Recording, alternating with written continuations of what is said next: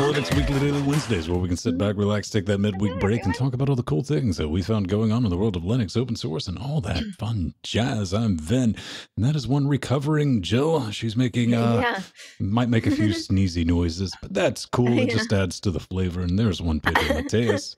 Hello. Who figured out that it does indeed get cold in the winter. Yeah, it does.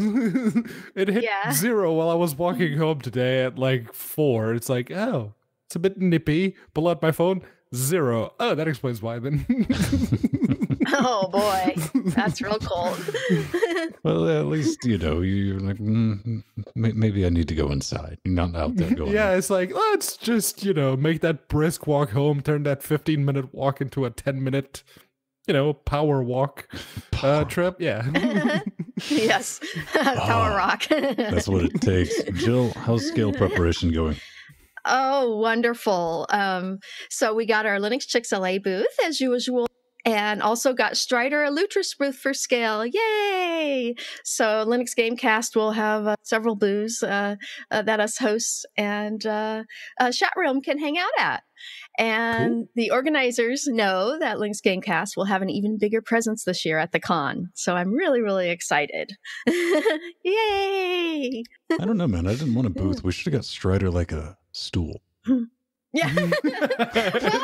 It's just Strider in the middle of the corridor. It's like, so what are you? Lutris. Well, no. Here's the thing. It's a cost-cutting operation. We don't actually get them. We just put a stool out and tell them. Like, killing us well, he did used to just have one chair at the Open SUSE booth.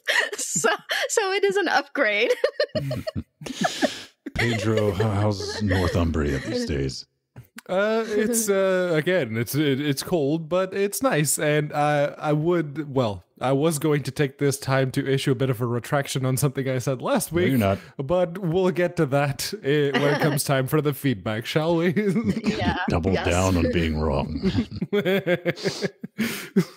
Not a lot. I've been wicked busy the past couple of days. Redoing some of the back end stuff here at the studio and the way we're doing things.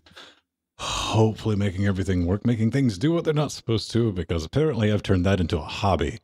And I mean, you're a Linux user. Come on. Yeah, and you're doing it very well, Vin. You're progressing the technology of podcasting, of Linux podcasting, and that's wonderful. That never crossed my mind. I did take apart the 980 though. The old crusty 980. MSI, you guys are evil, like dark, like my level of like, really? Just, you know, because it had a bum fan in it, right? And that's not a big deal. Okay, let's set it down. It's not going to be the easiest thing to get into.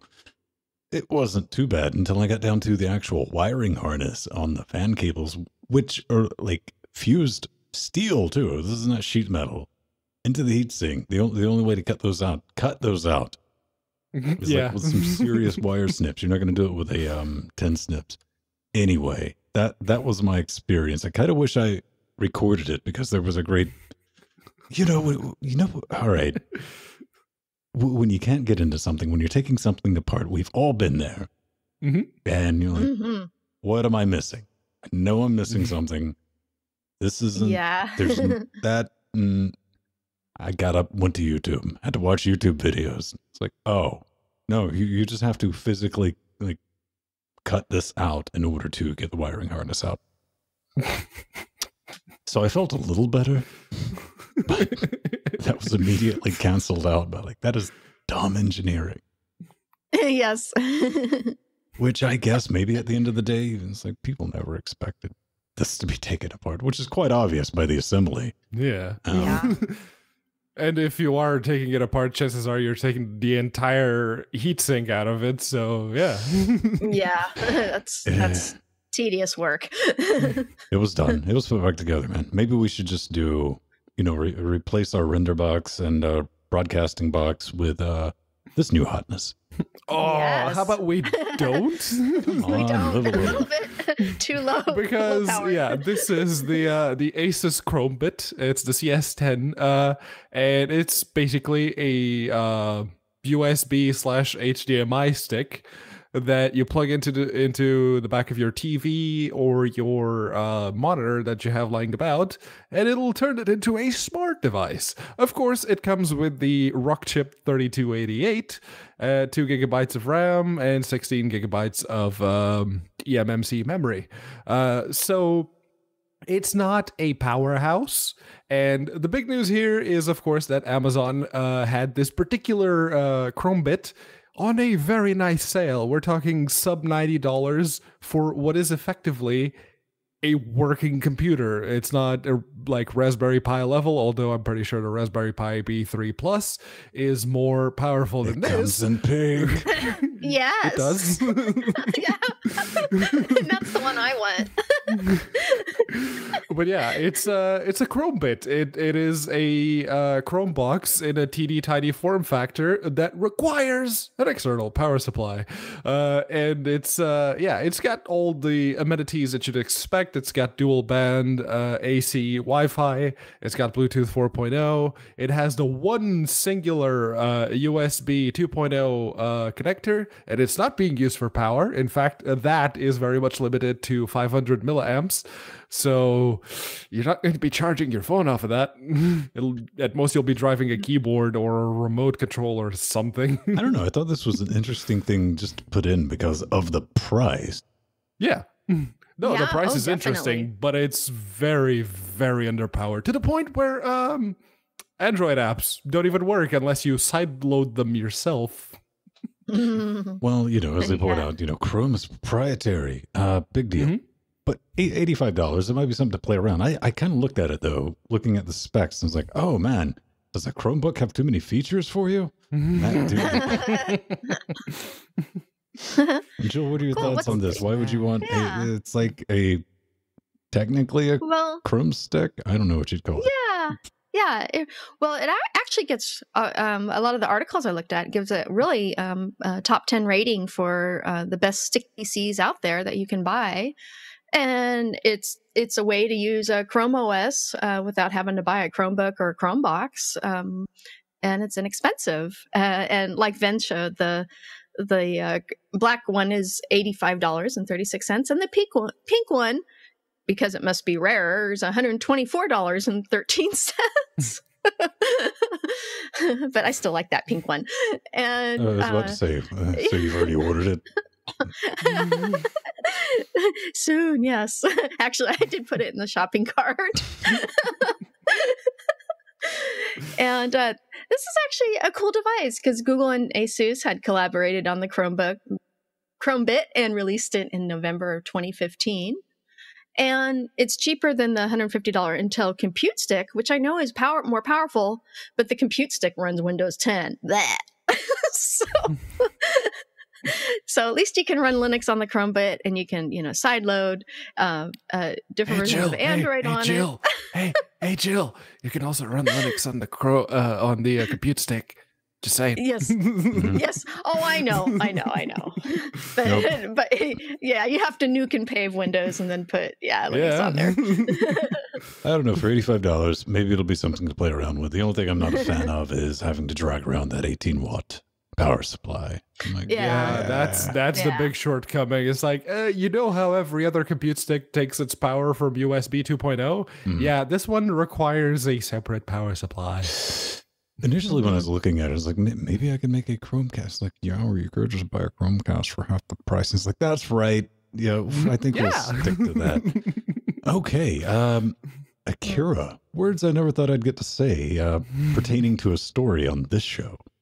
No,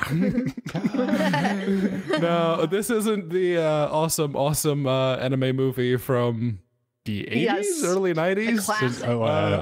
We can say this since before you were born. Yes. No, I was born in 86. That came out in 89. Oh, okay. All right. 80. Yeah, that's right. You are. But no, this has nothing to do with that. And you see Mr. Talking Head right there. He is the person who's basically the ideas man behind the Akira project. And what he's trying to do is hire 3, maybe 4 developers to finish his project, which is a UI editor that's not reliant on GTK or Qt or basically anything else. He also gives the examples like, oh yeah, you could use Inkscape, or you could use GIMP, or you can use Photoshop, or you could use Vala for programming Oh languages. man, no, the code base is going to be in GTK3, man. It's not going to be in Qt. This is a horrible project. You know what? Yeah. I know somebody said that. I know they have. I'm not saying that. I'm just doing my interpretation of that person. Yeah, but even though the UI that you will get for Akira will be mostly written in GTK, the resulting bits that you create yourself will be completely independent from both GTK and Qt, which is very good, and it's something that we don't have a lot of in Linux, because if you go look at UI editors or theme creators for be it GTK or Qt, they're very heavily focused on those and not much of anything else. So this one, he started a Kickstarter for 37, almost 38,000 pounds, and he gives the breakdown of where the money will go, and it actually seems reasonable, to be honest, for like 3 months work for 3 people, plus the accountant, plus everything that Kickstarter takes. Pardon me. And tax. It's actually a very sensible goal. So yeah. I don't know, man. Yeah. For $1,500, you get that 1 hour of video chat. That's kind of tempting. Yes. How about no? If you want to give the 1,500, you by all means give the 1,500. Just skip on the chat. No, think about it. Like, if you get to pick, I'm like, what are we going to talk about for an hour? Grilled cheese. Hot sauce. Yeah, so I was actually really excited about Akira because a proper open source UX UI interface design tool is needed on Linux for creating both web and mobile interfaces. It is so needed by our developers right now. And Akira will be equivalent to proprietary apps like Sketch, Figma, or Adobe XD. So it's nice to have a non-proprietary version of that. Yep. Be awesome. Yeah, I'm done with that. Yeah, I agree with Popey. I mean, we absolutely need more design software on Linux for people who know how to design things. Mm-hmm. Yes. I am not these people. I attempt, but, you know, yeah. I mean, look at this. Come on. Think about it. Yeah, and having a good front-end design tool that's not completely based on GTK or completely based on Qt running natively on Linux. And that's one of the things that Foxy pointed out in the comments in the show notes. It's, no Electron shenanigans here. Yes, very How nice. can you make a modern application without the use of Electron? It's not right. GTK. You use Vala and GTK. But I want it to run via Chromium. I mean, GNOME 3 already runs off of JavaScript for the most part, so might as well. Well, let's go for something that I am actively trying to figure out how to use, and it is actively defeating me. She's like, you're a dumb man. This app is one that you can create designs, UX and UI interface designs with, and that is Inkscape. Inkscape 0.92.4 has been released with lots of new updates and bug fixes. Yay! And actually, one of my favorites, and one of the ones I'm excited to show my students, is that now multiple objects can now be aligned as a group relative to another single object. This makes moving many objects at one time to the location of another object much easier, as they are aligned better and snap to the individual object coordinates, depending on the alignment tools you want to use, such as center vertically, horizontally, etc., etc. And this just makes life a lot easier because often when you're moving lots of objects in the programs, they get off alignment. And this is true with Adobe Illustrator, with CorelDRAW. It was always an issue. So kudos to Inkscape for fixing that and including that utility. And also, now you can hold shift click or control click on control handles of shapes without Inkscape crashing. And that was huge. that was always a problem. It's been an issue for a very long time. So I found when I had a lot of control handles I was manipulating, it would crash a lot. So they fixed that. And they improved the speed of processing and saving large files and large Adobe Illustrator files. Yay! I have imported AI files in Inkscape many times and know how slow they are to process. I mean, literally, it can take, 15, 20 minutes sometimes for large files to save and process. So that was huge. And you could go look at the link in the show notes. There are tons of more new updates and bug fixes. Okay, so Jill, you know a lot about Inkscape. Chances are you've used it a lot. So Yes. let's say an idiot like myself, who doesn't know how to Inkscape, decides to try this version. It's not going to make my life any easier, is it? Well, Nope. well, if you want to move a lot of objects. Oh yeah, I can select everything and then horizontally and vertically center them to each other. Yeah, I can do that. That's funny, Pedro. It's good to see him definitely working on the back end of that. Inkscape is a little bit guilty of having a developer interface. Yeah. But, hey, one thing I do want to point out, and this is really the big takeaway. This latest version will not support Windows XP. Yes. Dang. And you hear China just go, well, what do we use now? Listen, man, do not be XPS, all right? We're not about that.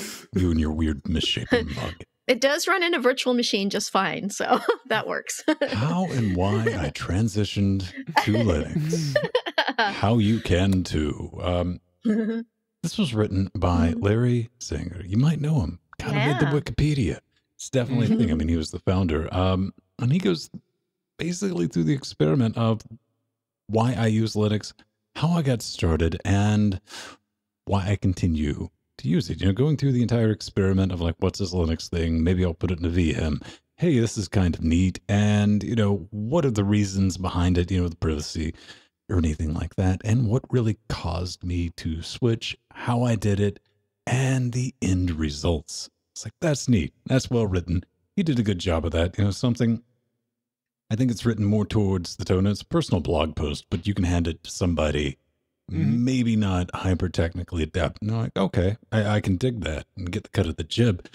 One thing, this is something I wanted to ask both of you is with, I see this a lot, and he did it as well, experimenting with Linux in a VM, which I kind of get, but I also feel that that's going to double the amount of time if you're the type of person who's eventually going to get to Linux. If you have oh, look, I can just close the Linux and go back. And I mean, between that and dual booting your current work machine, I think VM is like the least committal approach. And so it makes sense. It's like, VirtualBox, which is the one he used, actually has pretty good performance if you install the add-ons plugin. And you install the add-ons in the currently being hosted, the guest operating system. So it's perfectly acceptable way to try Linux, to dip your toes in without actually committing to, taking a dive. I think that's fine. It's only going to exacerbate any and all issues that you may come across at any point. And, I guess if you just want to see what this Linux thing is all about, VM is possibly the way to go. No, Pedro, Linux is hard. You have to recompile your kernel every time you change a sound setting and other things that I've read on Reddit that are genuinely 2 decades. It's like, you got to re-up your excuses, kids. Unless your name is Gary Newman, at which point you can't even get a Ubuntu VM up and running. But that's for another show. He's like a cat. I was like, oh man, he can't help himself. Jill, give me some positivity. Yes. So actually, to answer your question, I normally, when I'm showing new people Linux, is the USB flash drive, live flash drive technique. I generally use that over virtual machines, but it depends on the user and what their needs are. But for a quick introduction, just booting from a flash drive and even setting it up so they can save to the flash drive to test out Linux, and they just pull it out to reboot to Windows, or Mac OS. So that works well too. But this was a really, really well-written article. And what I really liked that Larry Sanger talked about was how easy it is to find resources online, and don't be afraid to ask for help. Yes. Yeah. He did help create Wikipedia. So he knows a little bit about that. And, but yeah, don't be afraid to ask for help. And it's just so refreshing to see more articles being written about how easy it really is to transition to Linux for new users by Jason Evangello from Forbes and the like. This has just been really wonderful. I've been noticing more and more of them in the last few months, and the more, the better. And another point I'd like to make is that most modern Linux installers, like Ubuntu's, have an install Linux alongside Windows options. So users don't even have to learn how to make partitions. And often when I'm showing people, when I'm running Ubuntu or Linux Mint or whatnot, I just show them that option. Make sure to back up their data under Windows and then show them that option so they don't even have to learn how to partition. And that's actually one of the things he mentions is like, oh yeah, the install, there's still a bit of a learning curve, but it's a curve. It's not like running into a brick wall like it was a couple of years back. That's true. But there's even one better way to not have to get into that learning curve. You just buy yourself a laptop from your Introwares or your Tuxedos or really any of the others, and you get yourself a Linux, a fully integrated MacBook-like experience, but for Linux, where you can just about change everything that you want on your new laptop. However, I strongly suggest try Linux before you go out and buy something preloaded. Seriously, just spin it up in a VM. Now we're back to that. Yes. How that works. It is so much easier these days. I mean, if you're Linux curious, because, I even go back to like installing early versions of Red Hat. Remember the big thick book that you bought that came with a free copy of Red Hat? Yes. I remember setting up partitions. Like I felt like I was entering nuclear launch code. So it's like, I don't know how this is going. Now pop it in, get done with it, and have fun. Jill, I know you like showing new people Linux. Sometimes it's kind of fun to show old people Linux as well. Yeah, Silent definitely. Frey, man. He's like, how switching my parents over to Linux saved me a lot of headache and support calls. Basically, this guy, he's living the dream. He's doing something we've all thought about at some point. Yes. And, more than a few of us have implemented this solution. He walks through the reasons behind, hey, why do I want to do this? How do I want to do it? And what's good ideas followed by bad ideas, just a good advice to taking, grandpa, grandma, mom or dad over to the Linux side. And, it's mixed in good with bad. Okay, 100%. Kind of walks through the programs and what he's going to be replacing stuff with. And he went through the cons and pros of different distributions, your elementary OS, Solus, and stuff like that. He ended up with Ubuntu, and I was like, okay, that's kind of neat. And so let's just roll it back. The main reason you would do this would be security and quit calling me. Yes, exactly. These are the two main reasons. And you can set this up with an auto update and just set it and forget it. That's the working theory everyone has. It never works out like that. It never does.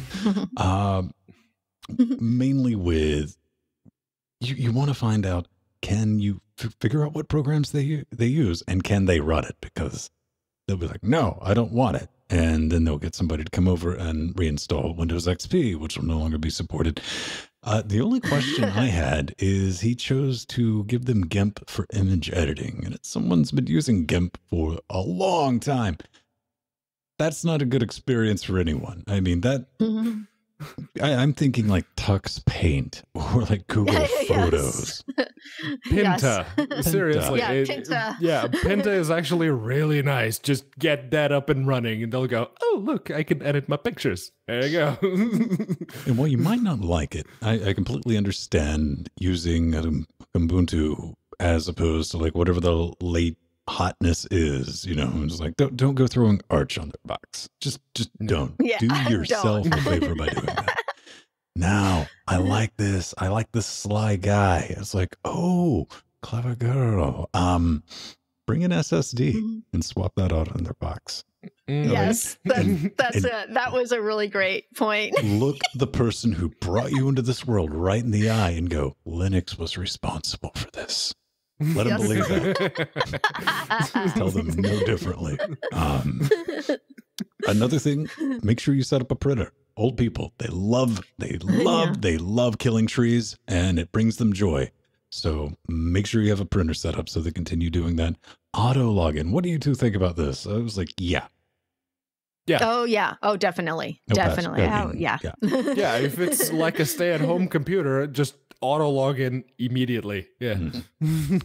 And, you know, me personally, if I do this, I am a huge fan of like 4 to 7 big honks. This comes back to what programs do you use? And those have big honking icons. I'm like, there you go. It's like the jitterbug PC when I get done with it. Yeah. One occasion, just, I hope I never get to this point, but I mean, you know, humanity being, you know, creatures of habit and pattern recognition and all that, replaced a Firefox logo or two with Edge or something that looked explorer-ish because, you know, that doesn't compute to, that's the icon that is like, no, that's internet button. Yeah, that's the internet button is what people recognize. It's like, ooh, it's that blue E. Okay. Yeah. Yes. Well, I found that these techniques that Simon Frey used are very similar. I used myself teaching family over to Linux. Very, very good tips. And I really like the fact that he mentioned not to go over an hour at a time when introducing a new user or family to Linux, because they can become overwhelmed. And yes, that is just so very true. So do it a step at a time, an hour here, an hour there. Don't do it all at once, spend the whole day. Or they'll just get upset at you. And also remember to change the boot order in the BIOS back to hard drive after installing Linux from the flash drive. I remember having to do that before. And my biggest advice as a teacher and someone who shows new users how to use Linux on a regular basis is to have patience.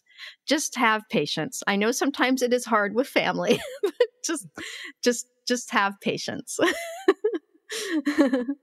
Patience is, I guess, important, but if you make it look, and I did this over Christmas with my mom's old AAA PC, because she still uses that. It's like, since now she's teaching in Lisbon, and she goes to Lisbon a lot, and she needed something like really tiny that she could easily carry with her, and the old AAA PC is still working, but Windows XP was getting a little bit slow, Mom. So it's like, okay, tell you what, I'll get it up and running real nice, SSD, put in my old Vertex 3 SSD, it's 120 gigabytes. I installed Ubuntu 1804 32-bit because it's an Atom processor. That's that's all I can do. Then I installed Wine and Microsoft Office 2007 and Chromium for the web browsing. And she already recognizes the Chrome icon because that's what she uses. So it's like it's the same, but it's blue. Cool. Yes. So, yeah, no, it turns out that machine, once you put an SSD in it with Chromium and Office 2017 and Master PDF Editor so she can do some PDF stuff, it's actually a very good machine for like just productivity. That's all she needed it for. So there it is. Perfect. And yeah, Ubuntu 1804 is actually a really nice LTS to work off of because it's like bare bones XFCE as you could expect. So you make that look like Windows 10, which is very easy, mind you. Yes. And it's like, oh, look, you know how to work this. Seems legit. Yeah. There's nothing wrong with it. Just make sure if you're going to do something like this, you preferably, much as I don't even like doing this, make sure you can SSH into that box. Yeah. Install Definitely. install TeamViewer. I left Yeah, TeamViewer installed. Okay. All my And mom needs to do is run it, and then I could just go in. If you want to do it easy. Yeah. Yes, SSH. That's great. That's awesome. Okay. Multi-monitor setup. Yay, which we all here have, of course. One or two. Yes, one or two. This is ARander. ARander is a simple visual front end for the XRander terminal utility that allows you to change the configurations, positions, and resolutions for multiple monitor setups. Yes, this is, we need this in the community so much, especially for those of us who also have AMD Radeon cards, and their Mesa drivers don't come with this ability. So I'm often referring to this on my AMD Radeon machines. And it really has come a long way since 2013 and is now one of the best XRander front-end GUI utilities. And I remember, testing it out years ago, and it would frequently crash. So they've fixed a lot of bugs.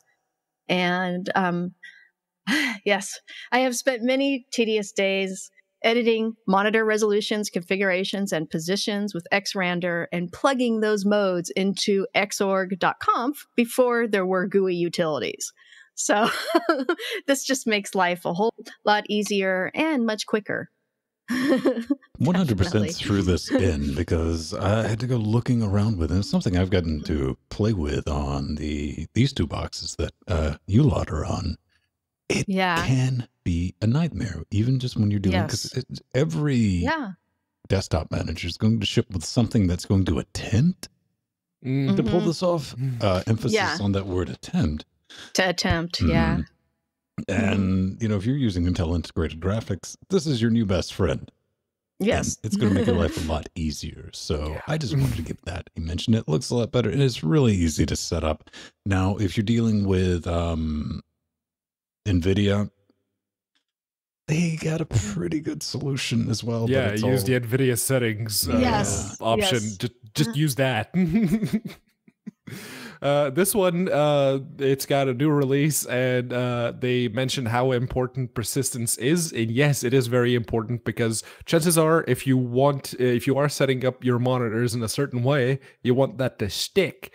And a lot of these tools, like LXD ships with, and KDE ships with. KDE actually does a pretty good job with persistence. It's just that some of them completely forget. It's like, oh, people are setting this, so we should probably save this for when they start X next. And they don't.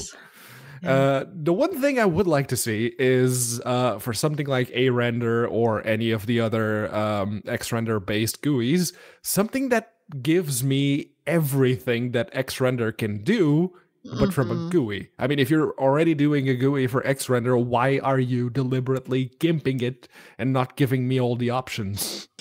Give me all the options. Pedro, you missed the days of taking stabs at it in Xorg config. Well, XF86 config. I didn't miss the days. I still have to have an Xorg conf for these 3 monitors. That's why I corrected myself. X386 config, man.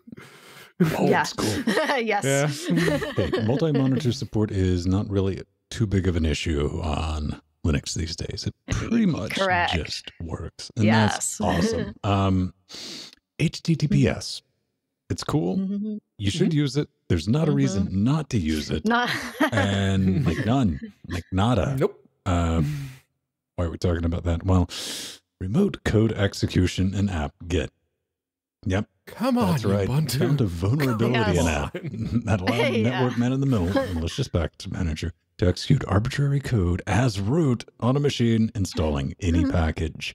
Now, the bug has been fixed in the latest version of app. If you're worried about it being exploited during the update process, you can protect yourself, and there'll be a link to this along with everything else in the show notes. But yeah, these are things you need to keep an eye on. I know the VLC was having an issue about the why aren't you using HTTPS, and to which I just want to say seriously, you know, just because you do not think having HTTPS enabled and it's fine and there's not going to be an exploit doesn't mean the other people share your opinion and they will find it. And if you have any kind of presence on the internet, you really want to have SSL enabled for just about everything that you do. And I'm very much in that camp. In 2019, you have zero excuse not to be running SSL. CPU cache is big enough that even the most complex certificates will just take no time at all to process. There's no excuse. Just run SSL, HTTPS, whatever you want to call it. Just run it. Yeah. You know, us Linux users have become so complacent in regards to security of our apt repositories because so few security issues have popped up. But now that Linux is becoming more popular, more security over repositories needs to be first and foremost so we can keep Linux the most secure operating system in the world. We need to keep that precedent. So this is very, very important. Yep. That's the thing. If you want to get super secure, just take out the Ethernet noodle in the back.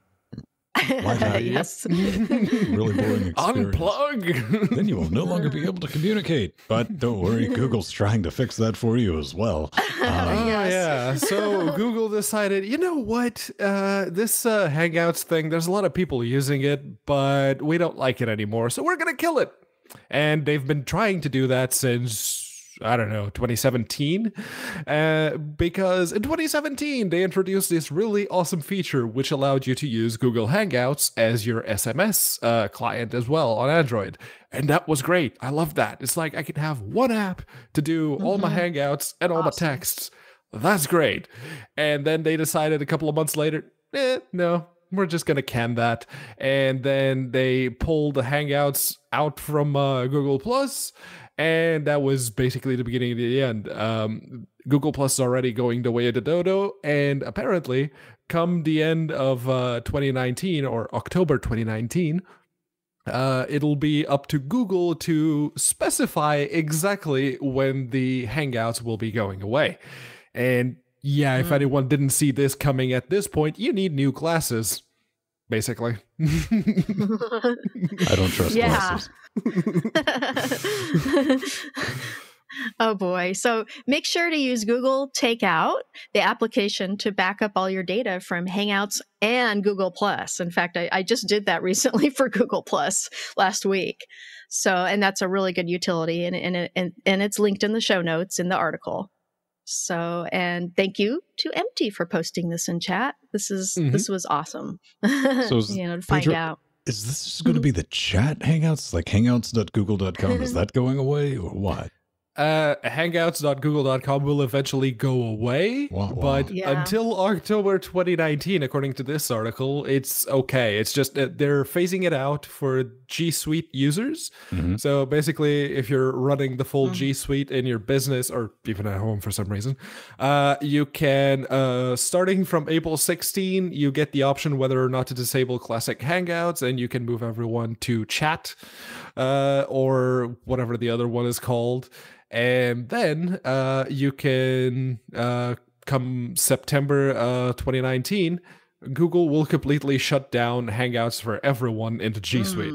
So basically, at that point, it's just end users, people like us who use Hangouts on a regular basis, who will be left with it. And it remains to be seen what Google will decide to do at that point. They're going to kill it.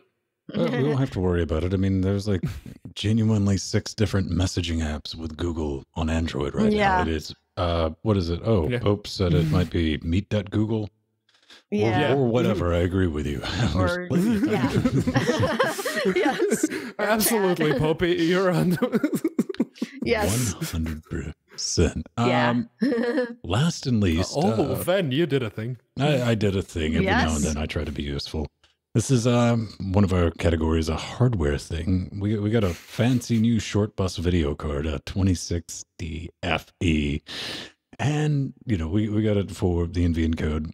GTX, some stuff is coming out later this month with OBS. But, however, it can technically play the video games, and it could probably run Blender, too. I haven't even tried that. So I just ran it through some benchmarks. Wholly unscientific, but we tried to make it look pretty so people could figure out, hey, what's going on? What numbers does it spit out? Which it did. You know, it's definitely not a bad card. Even at the price for $350, if you're like me and you completely skipped over the 10 series and you want something that's going to do solid 1080 or 1440 performance and it's sort of cheap, I'm going to say, you know, hey, why not? Go check it out. I'm not sure who this card's targeted for because it is like they went down a checklist of what I wanted for a card to put in our box to stream with. I was like, really? You're making, and people were upset that a couple of camps, wasn't it, Pedro? You had people already. You had the price camp. Like, yes, the price camp, because it's a 60 series card for $350 plus tax. So yeah, it's a bit of an ask. The 60s have always been like the mid to high end cards, and they were usually in the $250-ish range. Right now, you're asking $100 on top of that. I guess that's what not having any competition does. But yeah, it's that was very much one of the arguments. That was definitely a thing. A lot of people said that.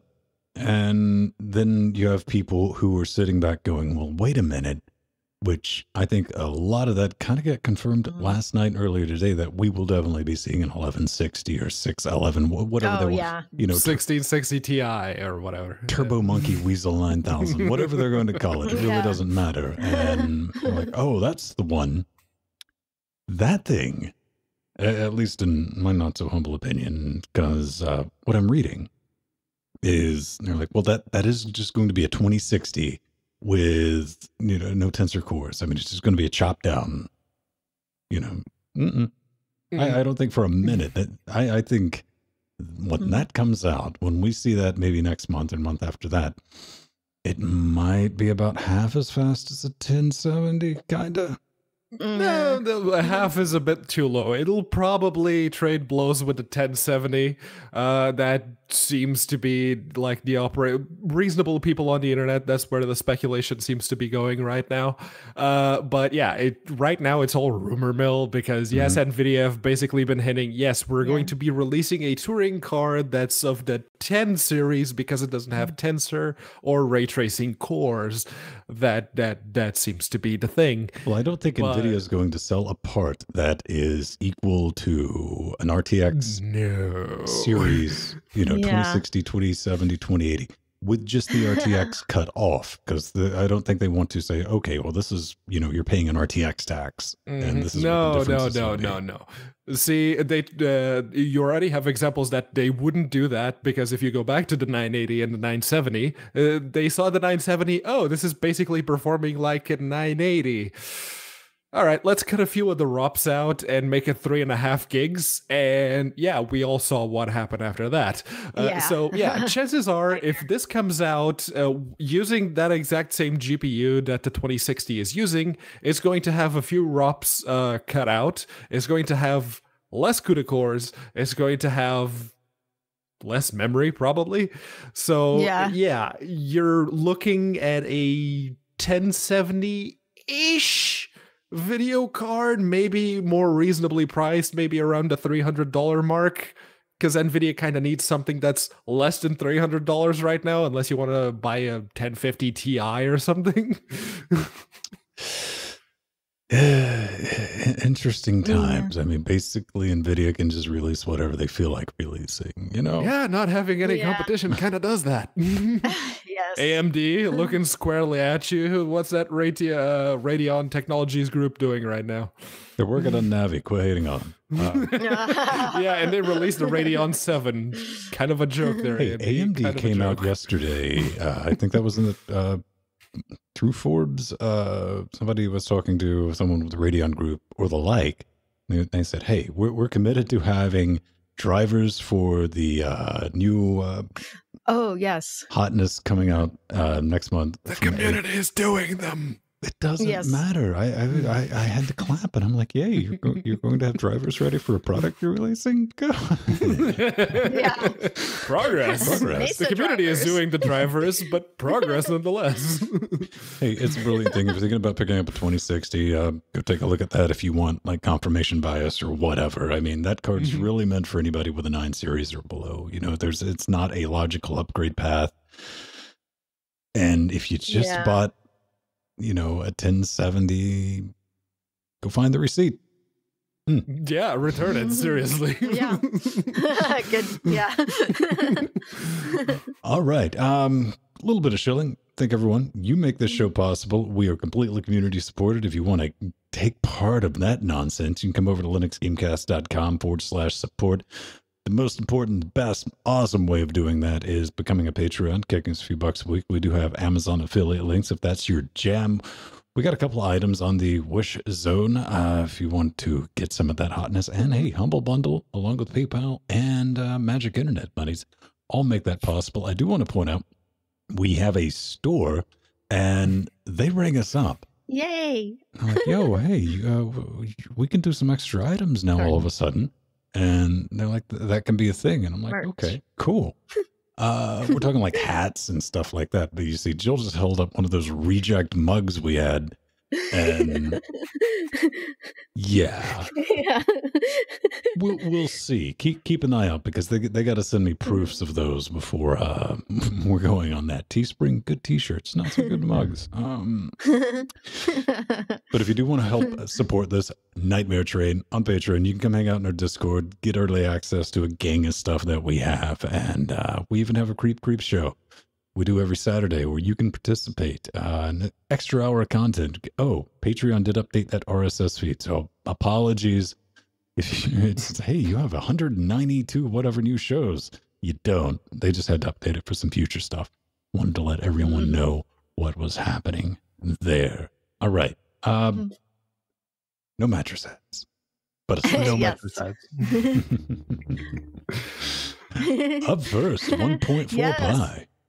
Yeah, this is awesome. This is add a floppy disk to your Raspberry Pi using the BBC/FDC floppy disk interface for Raspberry Pi.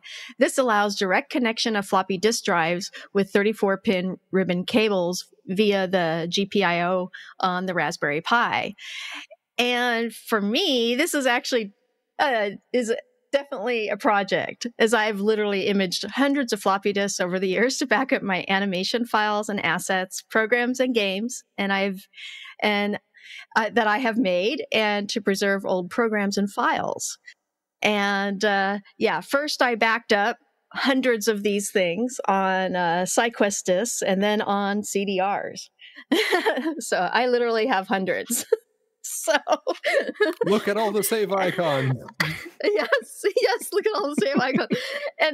And this what's cute about this one. This is XWolf, which is the X Windows on a floppy disk, a Linux bootable Linux floppy, and I put it on one of my old Earthlink disks that you used to get in the mail. So remember that was a thing.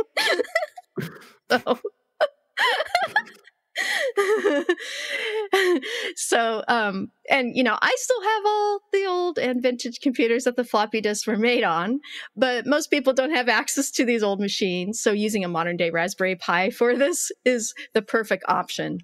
And you know, this is great for, you know, backing up images to put on Internet Archive and whatnot. It's basically, you know, backing up our computer history, and it's very important that we have this option. Yeah.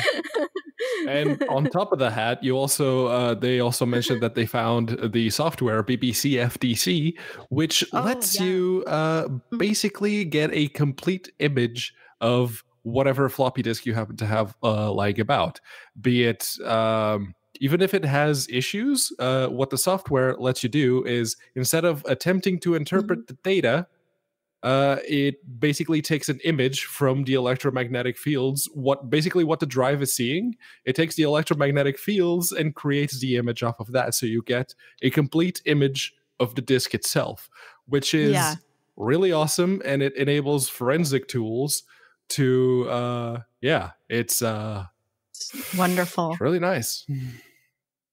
Hipsters. Both of you. I used Part Image and DD to back up all mine. And again, I went literally, they went first to my SideQuest drives, which was a thing back in the day. Mhm. Uh-oh, there goes Pedro. And then to CDRs and DVDRs. Poor Pedro. We lost him for a minute there. I understand it. I mean, it's kind of brilliant that we have something like this. And old floppies. Believe I do. If you were a child of the 90s, you consider the floppies like one of the, if not the most unreliable way of storing information, because, I was in university and you look at it and you lose stuff. I mean, if you had anything, you had 5 or 6 copies. But the old ones, believe it or not, are pretty, even 30, 40 years later, still readable, 100%. Yeah. It was Definitely, a 3.5-inch form factor that for some reason, it's just not very good. Yeah. It worked. That was the thing. Yeah. So good to know. Maybe you want to regale us with your tales of data recovery through spinning magnetic media. How would they do that, Pedro? Look at this. Well, you can basically be like Jill and hoard all of your save icons. Or I you was can go about to to say, holding up a handful of save icons probably wouldn't be the best way to do it. This is Windows 3.1. This is my backup of Windows 3.1. See? Save icons. So the best way to do it is probably, if you want to get in touch with us, of course, is to go to linuxgamecast.com. You hit the contact button, you fill out the form. It just asks for your name, your email, subject, and the message that you would like to communicate to us. There are other ways to get in touch. Of course, you can leave us a comment on YouTube. You can leave us a comment on Patreon if you're one of our Patreons. You always get priority when it comes to that. And if you see us out on the street, don't touch me. Oh, God. Free hugs for Pedro. All right, Ben, so you color-coded this one, so I'll let you take it. I color-coded it. One of the few things in life that brings me joy is when I'm wrong a Pedro's lot, wrong. okay? This is why I'm a ball of sunshine most days. Talking about LHQ, Brian writes in, this is from last week. He's like, hey, Data Drake here. Not sure where you heard that LHQ would be integrating with FWUPD, but I currently have no plans to support that.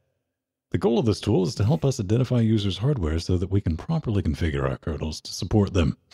It may get used in other parts of Solus at some point in the future, but those would be announced in one of our blog posts, not by some random poo-poo head on the internet doing a podcast on Wednesday. Might have thrown that last part in. Mm-hmm. Now, I don't really have an excuse for this one because what I read, it was basically someone commenting on one of the hack fests that they do, and they mentioned LHQ and integrating FWUPD is like, that sounds great.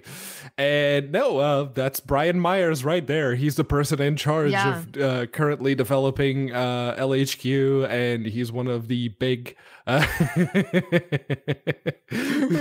he's one of the big Solus developers right now. So I'll take his word for it. And again, take this, basically someone calling me out on the internet again, as my retraction for the slight misleading information what I said last week. No, man. That's my favorite thing. You got to start out with, well, I remember reading somewhere, no source. This is a person publicly saying, I'm not picking on you, I'm talking about reading this on the internet. That's somebody publicly saying, prepare yourself for my fanfic.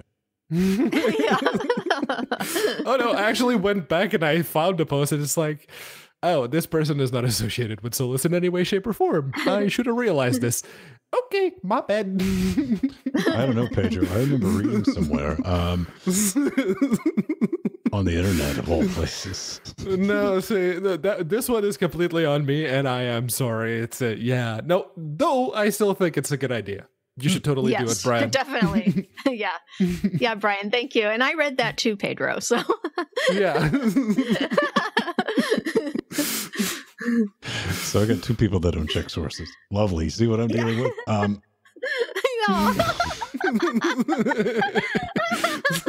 Yay me. No, that's been fun. That's been real. Hey, if you want to tell us we're wrong, I'm wrong all the time. It's awesome. I love it. And it's always good to go back and figure that out. It's a learning experience. You're like, hey, but you learned something. Now we know more information than we did initially. So, Yes. Yep. think like 100%. That is awesome if you can come back and be like, yo, thanks, Brian. That actually was helpful. Yep.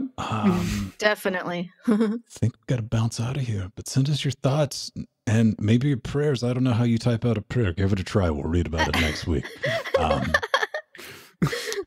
going to roll some credits, fire up some music, and thank everyone for showing up live. Yeah. All right. Let's see. Maybe this is going to work. I don't know. Sometimes it does. Sometimes it don't. Maybe it does. Aww. There it goes. There we go. Yay. Thank you, Ben Stone. And thank you, Pedro Mateus. And thank you, Jill. No, man, why did you say so? I was going to let it get weird. I'm like, oh, thank you, Jill. That is exactly what I wanted to avoid. Thank you to our wonderful executive producers and our producers. And thank you, Popey, for joining us live. It's always a treat when you can come in live. And oh boy, we have so many wonderful people in chat realm. And hey, you're contributing to this weird freeware experiment that we yes. are doing. Yeah. Interesting business model we have. Keep being awesome. Yes.